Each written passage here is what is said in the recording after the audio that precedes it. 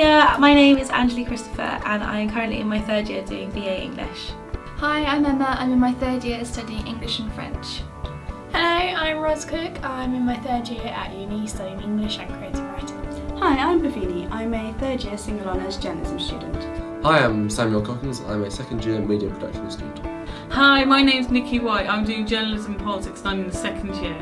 I'm president of the New Media Society, which means that I am responsible for the overall running of the society, the 3 outlets and everyone involved with it. I am currently treasurer and this is my second time being treasurer and it's a position that I feel I know quite well now, so hopefully this year will be really good. I'm the secretary of New Media, which basically means I support the president and organise things for them and the society. I'm new news editor. I am the new radio editor. I am a YouTube editor, and YouTube is the video side of New Media. We produce video content that goes into YouTube. In terms of media, my role model is probably Caitlin Moran, in terms of she's a powerful, funny woman, something that I aspire to be.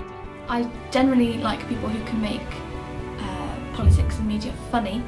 I think that's a really important key aspect of doing news.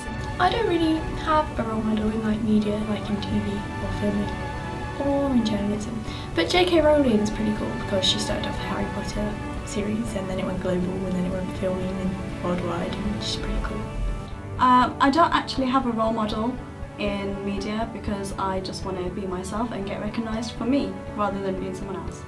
Well, my role model would have to be the film director James Cameron. He has made the top grossing films of all time and he keeps outdoing himself. He's a difficult filmmaker to work with, I don't envy that, but I envy his absolute quality, his absolute skill.